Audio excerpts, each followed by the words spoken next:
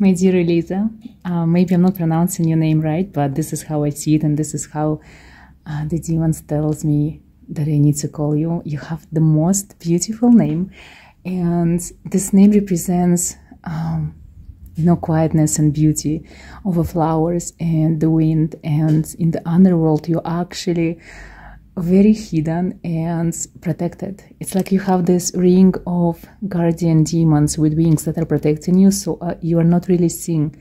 So when people try to go to the underworld to look for you, it's not so easy.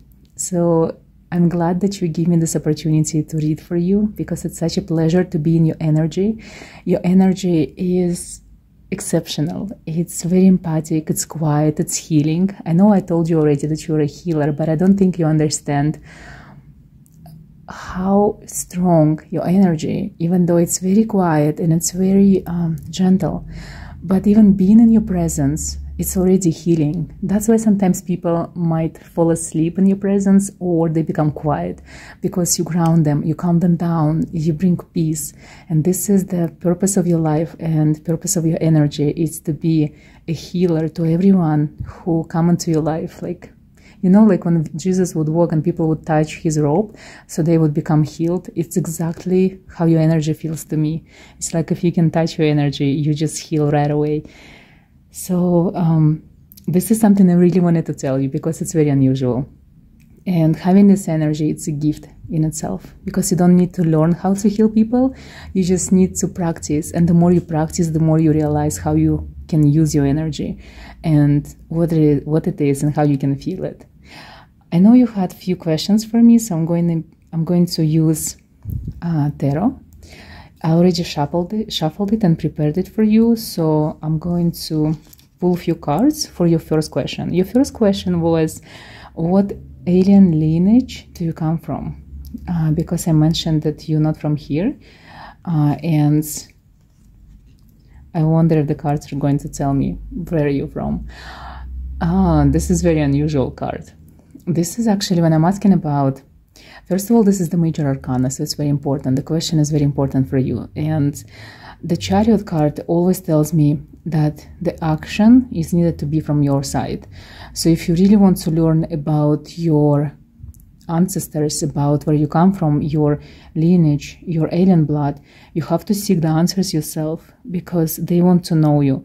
They want to tell you, like in person.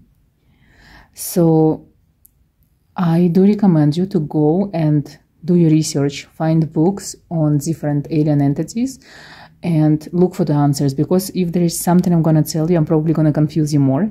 I don't think that you need someone to tell you what you are, because you find it yourself easier.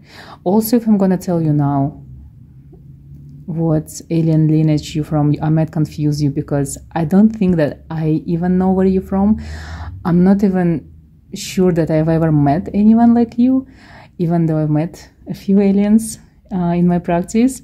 So I'm not going to tell you anything. I want you to look the answers for yourself. And I think there's going to be two lineages that you're going to come across. Probably you already know one, like you have suspicions that you probably like this type of alien or that, and whatever it is you think, it's true. And there is another, it's this one that you're sure of, this is from your mother's side. And your father's side, you have to find yourself. It's something that's not in your life yet.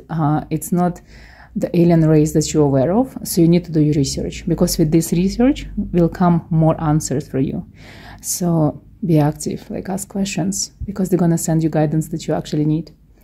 Your second question is, what type of craft and tools should you be focusing on? This is an interesting question, because I do believe that you need to focus on your energy and healing and how to use it for people, but I'm also curious what the cards are going to tell me.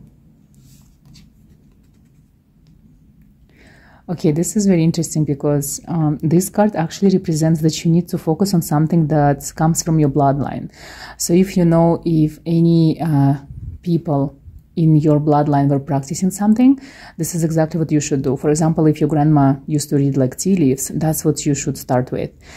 If someone was doing like witchcraft, this is something that you should practice as well. So look for things that were done and practiced in your bloodline. This is something that you need to begin with. So that's the beginning of your craft. The obvious card, the top of the deck. Five of Wands. Something from your past lives. And I know you had past life as a priestess of Apollo. So usually the work of a priestess is to worship a deity. So for me, when I see something like this, it tells me that you need to create an altar and choose the deity and start the deity work. So if you want to heal people, you probably need to work with specific spirit or a specific deity that you're going to connect with, and always work until you grow into your power and you start changing. So this is something you should consider. If you don't have an altar, you should create one like really soon. I'm gonna pull two more cards. This is interesting. Two of Wands. You need to work with dark energies and light energies. It's like you have to find a balance. You see this card, even if it's reversed or upright, it always shows the choices. And because it was shown to me like this, I feel like you may be ignoring the darkness and you're concentrating on the light, like being the worker of the light. But I feel like right now you should start with the darkness and then go back to the light. So you need to find balance in both.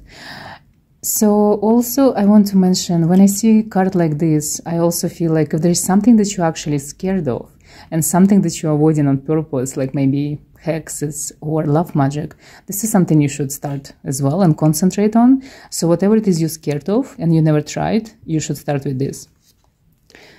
Ace of Wands. Also it should be something new, but something that you already like. So for example, if you've been watching like my channel or somebody else's channel, whatever it is that resonates with you the most and you like to watch the most, like for example candle wax reading or like tarot cards, or if someone doing like smoke scrying, that's what you should do.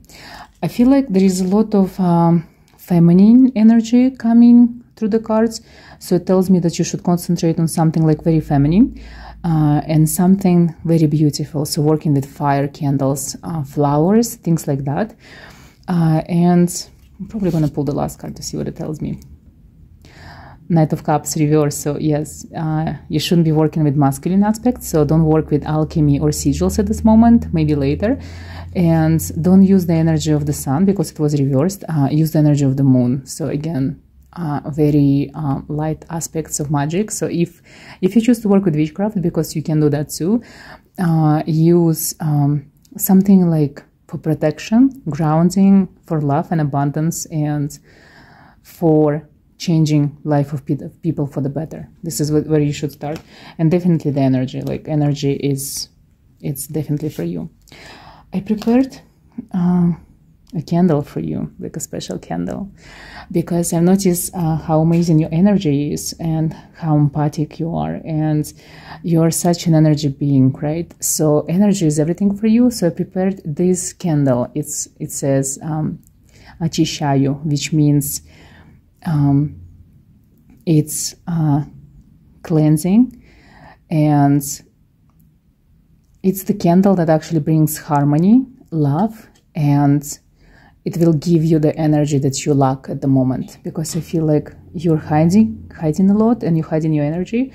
So I got this candle for you. It's a handmade, so it's already with the spell, and I want to use it for you.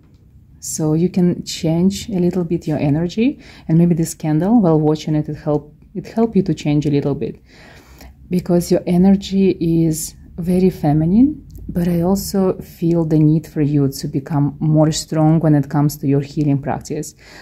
I think you're scared of getting clients, and you're scared of starting on your own because you don't feel that you deserve it, because people who are truly talented, they always hiding, they always question everything. So I hope this candle gonna bring you the power that you need, the confidence that you need, love that maybe you're lacking because you don't love yourself enough, and I don't think that you believe in yourself enough. So I will start this candle for you, and it will be like a tiny spell on my table for you. So this candle will bring you different energies, changes, like the strengths that we all need sometimes, and it's gonna bring you all the things that you feel you lack, even though you're not You are everything. You're perfect.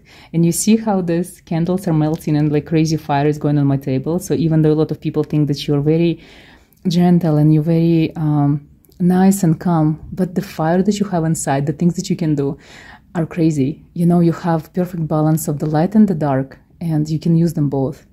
And even if you don't believe in yourself, the universe believes in you.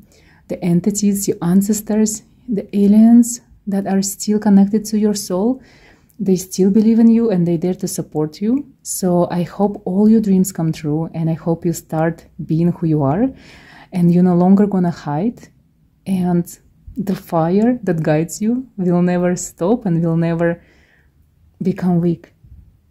Thank you so much for giving me this opportunity to read for you, and I hope you know that you're guided and protected, and I hope you know that you can do everything that I can. And it is your choice in this lifetime to become who you are. It is your choice to be connected to your aliens, and it is your choice to believe in your path. And I also want to tell you that being a part of an alien race, it's such a difficult task. It's very difficult to carry, and it's very difficult to connect to.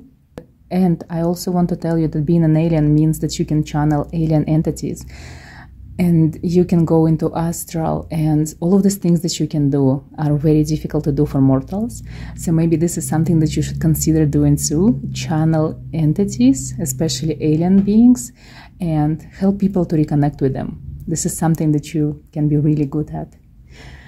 Thank you so much for giving me this opportunity to do a reading for you, and I wish you all the best on your journey, and I hope that you become the person that you want to be.